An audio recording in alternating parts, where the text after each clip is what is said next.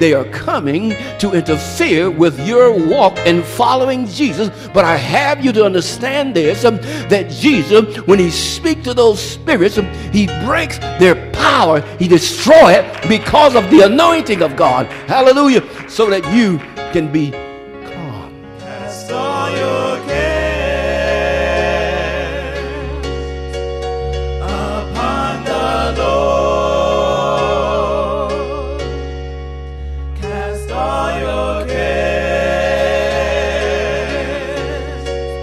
upon the Lord, for he cares for you, and he knows what you're going through. Why don't you cast all your cares upon the Lord?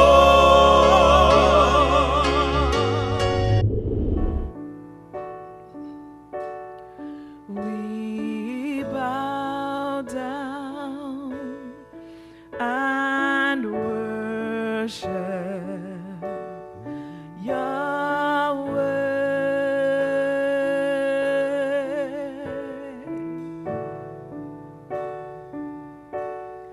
We bow down and worship Yahweh.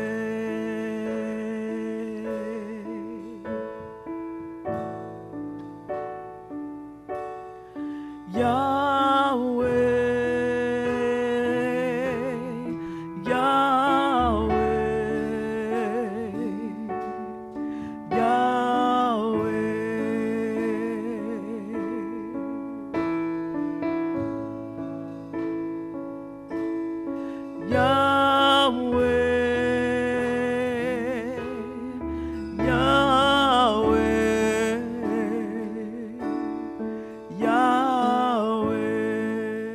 The effects of the winds, the effects of the spirits, and they get afraid. Look at somebody and say, Jesus is still in the storm, and he's still saying, be not afraid.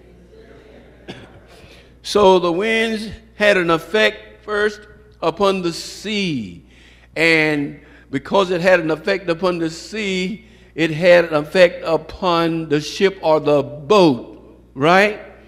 Now, and when it had an effect upon the boat, get this, it affected the boat's movement. Are you with me? And when those spirits come and affect people, they can affect our movement. You're moving in the vein of God, but because spirits are moving upon people and making them afraid or making them complacent. Anybody understand what I'm trying to say? Then it causes a certain reaction there. And so here, this wind was moving upon a calm sea. It just arose. And it moved upon the calm sea, and because of the waves in the sea, right, they affected the ship or the boat, right? And that boat was their cargo, right? The boat was that which was transporting them. And as God, by his Spirit, sometimes moves us and leads us, sometimes those winds come to interfere with the movement, with the cargo, with the going of the Spirit of God moving our lives. And it causes us sometimes to be afraid. Sometimes people get complacent. They lose sight of what God has told them. Anybody hear what I'm saying? When they lose sight of what God said. See, because without a vision, people cast off restraint. They no longer get committed to what God is saying. You know what I'm saying? So the vision or revelation is to cause us to be committed to what God is saying. And so when the winds come, you see, they affect the movement. And when they affect that movement, they cause a person to begin to become complacent and begin to figure out, what else can I do? This ain't working. Come on, somebody give God a praise. The Effects of the tempest.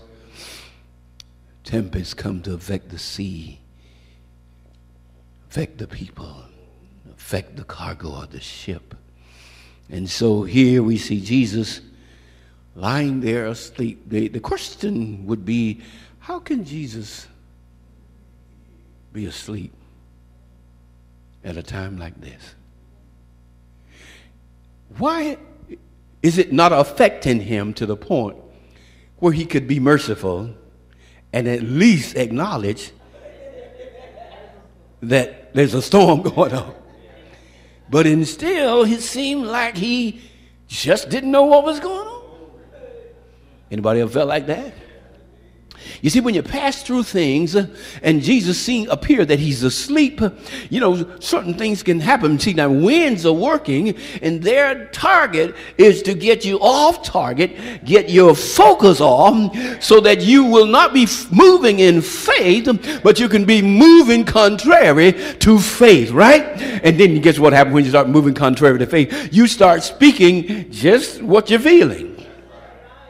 Y'all didn't hear what I'm saying. You start speaking what you're feeling. And you see, he must not affect our speech, because when he affects our speech, death and life is in the power of the tongue. Hallelujah. As long as I can keep my speech right, God's going to bring me through. It doesn't look like nothing, but he's going to bring me through, because he's a covenant-keeping God. Hallelujah. And so I can keep on going through. And when it looks contrary, I can keep on, as long as my vision is not focused, is not tainted with, as long as I'm still seeing like I'm supposed to see, the winds can't move me. Hallelujah. And so the Lord said the effects of the storm, the effects of the tempest, it caused the sea and the waves to just begin to move and moving. And that which was steady, if you will, that which was settled, if you will, that which was going along right smoothly, all of a sudden began to rock a little bit and rock and reel because of the movement of the winds. Hallelujah. It began to cause the boat to just rock a little bit and rock and toss and turn. And then they couldn't see too good, because the waves now had gotten so high, it began to obstruct their vision. And so the disciples hollered out, "Hello, somebody, God, get up from there. We're about to be destroyed." Now, I want you to picture Jesus. You know how Jesus is so thoughtful, right? He's so loving. He's so caring. He always has our interests at heart. And I'm not going to let things to get the best of me. And so, we have this right idea about Jesus.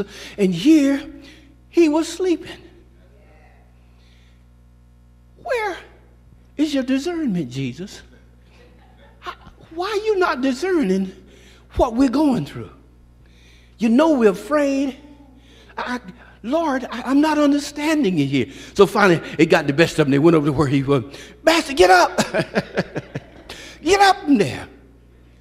Don't you understand? Don't you see? We're about to be destroyed here. Can I tell you something? Those situations are not going to destroy you. Not going to happen. Because of this great God. Listen, he knows just how much you can take. And the word of God says he will not suffer the righteous to be moved. In other words, what he's saying is that you can get to a point where, if you tell somebody, okay, that's it, I'm out of here, I can't take no more. But you don't mean it. You're trying to get God's attention, right? Now, y'all probably don't do that, but sometimes that can happen. So, okay, I'm out of here. I've had enough. That's enough. I'm not taking this anymore. But it's just something to get God's attention. And so God knows when a person saying it but not meaning it, right? In other words, they're not at the end, but they're just saying it, trying to get God to get some attention. But now here's the thing. When a person is at their end, they ain't going to say nothing. They're going to make a move if something don't happen. That's when God steps in. You hear what I'm saying? That's when God steps in. Hallelujah. It's like a man, if he's going to rob the bank, he's not going around telling me, but watch out now, I'm going to rob this bank. He's not going to do that, right? Oh, he would be crazy to do that, but he's not going to. So God knows when we are at our end. And brother and sisters, let me tell you, every time he's going to rise up and do something. Every time he'll rise up and do something. All of my times following God, there were times when I said, okay, I can't take no more. No. But I kept right on. I was still in the trial. Why? Because it was like God said, it ain't up to you.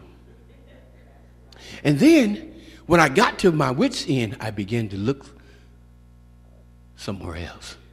I began to try to figure out what I'm going to do now. And I began to take some steps toward that. Then here come God. He began to make himself known now because he knew I had all I could take. Glory to God. Woo, glory to God. Hallelujah. And brothers and sisters, when you had all you can take, you ain't going around telling people nothing. You're making decisions the best you can to get out of it. And the Lord says, I see it. Now it's time for me to get in there and do something now. Hallelujah. They've had it, all they can take. And God comes about because he won't allow the righteous to be moved. In other words, he's not going to allow a situation to move us to the point where we can't handle it. I remember this week, this condition when my body was going, and every time I lay on my back, it was just rattling in my breathing. No amount of prayer and everything. It just taking all kinds of medicine until the medicine make you sick, So you can't keep that up. Nothing was working. Absolutely nothing was working. And it was, and the night before I said, okay, I've had it. That's enough. Now I can't take no more of this. And then it kept right on another night. But I got up. I was broken. And I was searching for another opportunity. So I got to do something. And then here came the Lord. I opened my Bible and I began to read that passage of Scripture. And the Holy Spirit, he just pulls it right out. Whammo. And I'm like, whoa, look at that. All that stuff stopped on the spot. God knew. He knows.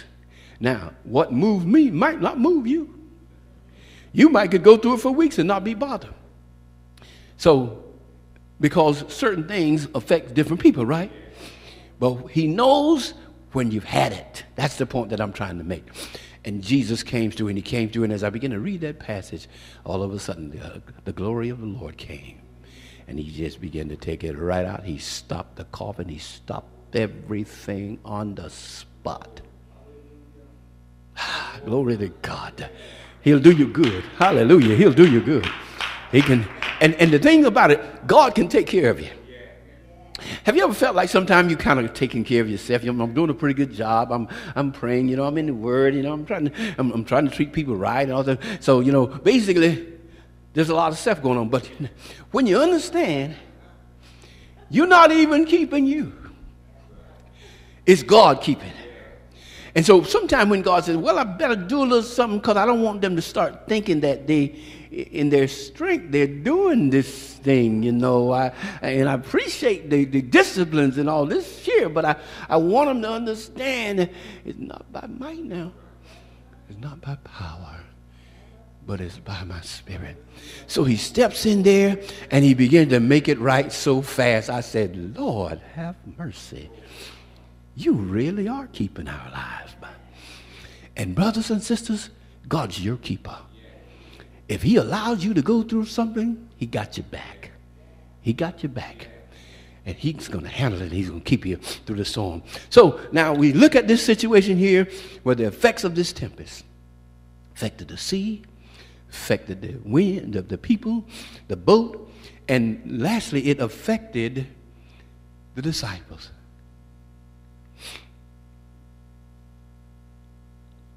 They were afraid. They were literally scared. The they were not going to make it through the sea. Perhaps they'd been before, but on this occasion, maybe because Jesus was on board, the winds were terrible. And so sometime when you're serving Jesus, you might get some real turbulences. But know this, God's got you. And so it affected the disciples to the point they began to question whether God really cared a lot about them, you know. Have you ever felt like when you're going through some things, God, are you listening? Do you know what this is doing to me? He knows. And the Bible says, God says to Israel, he says, I have surely seen the afflictions of my people. I know their sorrows. But at a certain time, he says, I am come to deliver them, right? Well, this time is a time of deliverance. This time is a time of restoration. This time that we're in, and the Lord has spoken, so I want you to grab this now. This time is a time of divine deliverance from all curses, from all of the sicknesses and diseases, from mind problems, from mental disorders, from financial oppression. This time and this season is a time of visitation from the Spirit of God. Hallelujah. It is a time of visitation from the Lord. And not only now, I saw the importance of following Jesus and begin to look at that a little closer. Not only did I see the effects of the tempest, but thirdly, I began to see Jesus speaking to the winds. Now, the sea wasn't the problem. The boat wasn't the problem. The disciples wasn't the problem, right? It was the winds, right? So Jesus began to rebuke the winds and the sea. Now the wind was causing the turbulence in the sea. And so Jesus knows what the real problem is, right? Sometimes there are spiritual forces. Sometimes there are witchcraft spirits. Sometimes there are lying spirits. Sometimes there are spirits of infirmity. Sometimes there are spirits that are contrary to your pathway. Sometimes there are hindering spirits, blocking spirits, spirits of division. They are coming to interfere with your walk and following Jesus. But I have you to understand this, that Jesus, when he speaks to those spirits, he breaks their power. He destroys it because of the anointing of God. Hallelujah. So that you can be calm, so that you can have peace again, where that fear began to rise. When God visited me, it broke that fear. It broke that fear. And God will break some fears today because he's that kind of a friend. He's the one that's guiding your ship, right? Hallelujah. And so Jesus, we see this passage here, verse 25 says, and his disciples came to him and awoke him, saying, Lord, save us. We perish. We're being destroyed. And he said unto them, look at his response. I am so sorry. I am so sorry that this is happening to you. It's going to be all right. Yeah, I'm sorry. I just got a little sleepy here. I'm sorry. Yeah. Jesus, because Jesus is very compassionate, right? It's like, oh, I'm sorry, son. You know, I just kind of got a little sleepy. I really didn't intend for this to happen to you. But so he's like, Lord, wait. So when Jesus gets up now, he says, wait, what's the matter with you?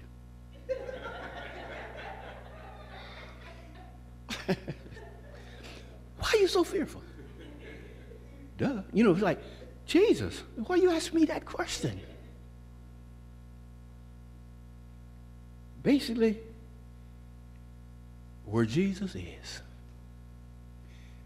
the potential of miracles after miracles after miracles are available to us. There was a lesson for him to teach his disciples that were going to be church planners, right? He wanted to show them something. Now, when I'm with you, there'll be times that there may be a silent period when it seems like nothing is going on, but it doesn't mean I'm not with you now. I'm still with you. And there'll be times when you're not going to understand why things are happening, but I'm still with you, you see. But you got to understand this about God. His ways are just not our ways, and his thoughts are just not our thoughts. And so the disciples are like, don't you care what's happening to us? We're about to be destroyed. It began to affect their trust in God. You know, I can imagine when they were following him, they were probably telling others about following him, you know. But all of a sudden, when the challenge came to them, God, don't you care? It's like, but then God said, why are you so afraid? Why are you so fearful? I'm here with you. And then he got up. And he began to rebuke the winds. He said, peace. Be still. He spoke to the storm. Spoke to the winds. Hallelujah. And he says, stop causing this violence. Stop it. My children are afraid. Stop it. And the whole winds, my God, ceased. Now, the disciples had never encountered anything like that, but it was necessary for them to understand they were not following any ordinary person. Hallelujah. See, it's important for us to understand that when we're following Jesus, we're not following any ordinary person. We're following the Lord of heaven, the captain of our salvation. We're following him because he can do anything. Hallelujah. And he asked this question. He says, is anything too hard for God? Is anything too hard for God? God is able. And so what God was teaching them now, because they loved God and they wanted to follow him, and so he was teaching them now. He spoke to the winds and he spoke to the sea. Peace, be still. And then the Bible says in verse 26, and there was a great calm. And the men marveled, saying, what manner of man is this, that even the winds and the sea obeyed? What are you saying? Now, God's going to speak to some storms in our lives, and it's going to bring about such a calm. Some of the things that Spirits has been doing over the weeks and the months, but God's going to speak to those storms and speak to those strong spirits that's been interfering with your journey. Hallelujah. Hallelujah. Hallelujah. Glory to God. Hallelujah. God knows how to do it. He's able to do it. And there's nothing like God speaking to our situation to bring about the change. Job said, all of my holy times, I'll wait until my change comes. When you look to the Lord and keep looking to God, remember, he knows when you've had all you can deal with. And he's going to change things. And he's right in the midst of changing things for many. He's right in the midst of changing. And so what I believe God's, it's like he said, I'm reconciling. Your relationship was one way with God, but he's enhancing it through the things that after he's taking you through that, after you've suffered a while, he said he established you right and strengthened you and settled you. So he's making our relationship closer to him, better toward one another. He is working in the midst of it. And the things that's troubling you, God will stop it. Because if you could stop it, you would have done it a long time ago. Let's give him thanks. Hallelujah. Hallelujah. Hallelujah. It's when Jesus speaks to the storms. It's when Jesus speaks to the winds. Hallelujah. Hallelujah. Glory to God. That's what makes the difference, because his voice carries majesty.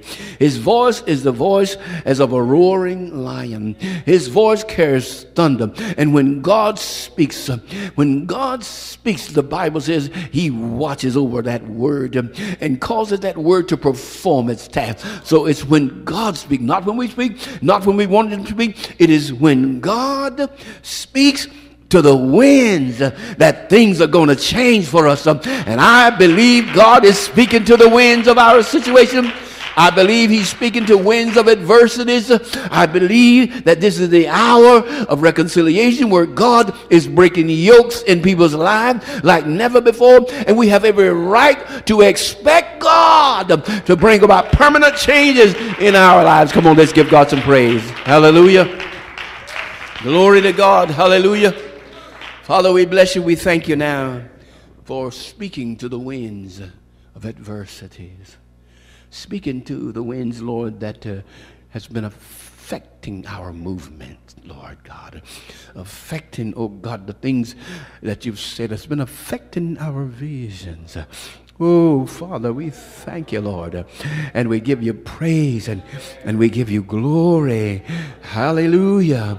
Hallelujah, Jesus. Thank you, Father. Bless the Lord. If you will begin to praise God with me. God, we thank you. Oh, the wonderful Lord. Oh, the marvelous Jesus. Hallelujah, hallelujah. Glory to God. Hallelujah. Thank you, Lord. Looking to Jesus. Hallelujah, the author and perfecter of our faith. Glory to God. Hallelujah. Thank you, Lord. And thanking you for it, Lord. And we bless you right now for being the God you are. To being the righteous Savior, for being the Lion of Judah, that when you speak to the winds, glory to God. When you speak to them, God, they must obey. Glory to God. They must obey. You can go all through the Bible, all through the Word of God. You see God speaking to situations and circumstances and bringing about a change, and he'll do no less for you and I. Take courage today to know that God is with us and he's on our side. Hallelujah. And he will speak to those adversities, those things that's been happening, that's interfering and causing disturbance and interfering and robbing you and I of our peace. For he speaks peace to us, peace now to the things that's hindering, peace by the power of Jesus Christ. Father, I thank you now. Let peace flow now.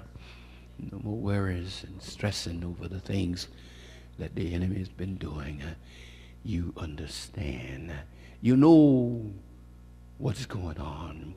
And so we ask that you will stretch forth your hands today and minister life, eternal life, to your people, Lord, in a very special way. Oh, God, I thank you. I give you praise. Cast all your